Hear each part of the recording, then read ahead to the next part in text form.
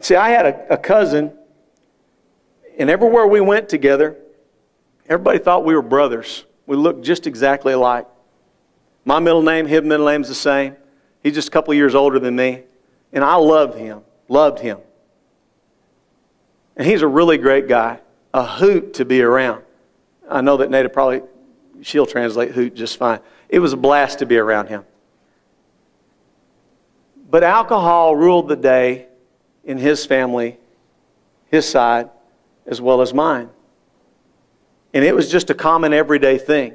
Very often you go to the refrigerator and for sure you'll see at least a 6-pack of beer there, even if there wasn't a gallon of milk. If nothing else, there's going to be that there. It's going to rule.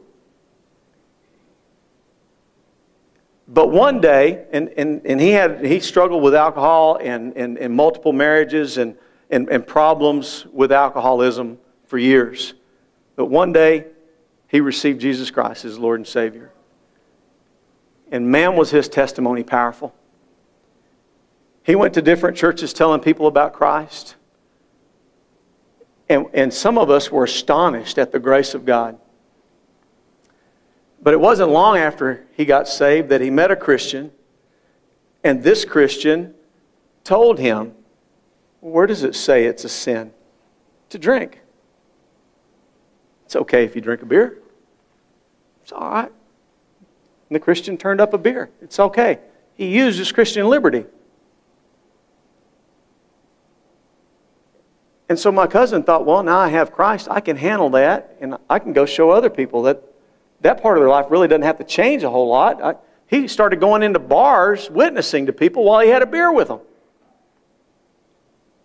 Well, one thing led to another, and one beer led to two, and two led to three, and you know how that goes.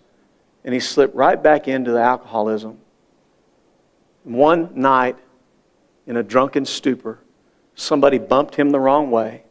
And as most of my family did when they were drunk, if somebody bumped or looked the wrong way, there was going to be a fight. And this young man stomped my cousin's head in. Put him in the hospital. He became a paralytic, brain dead, almost brain dead, half unable to speak, unable to function, put into a nursing home, and a few years later he died. Now I want to ask you something.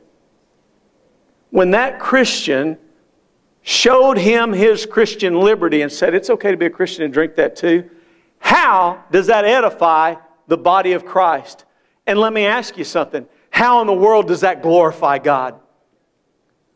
It doesn't. It would have been better if he would have used his Christian liberty at his house and said, I can live without it right now. Do you see that? This stuff looks little, but it has big impacts on our everyday life.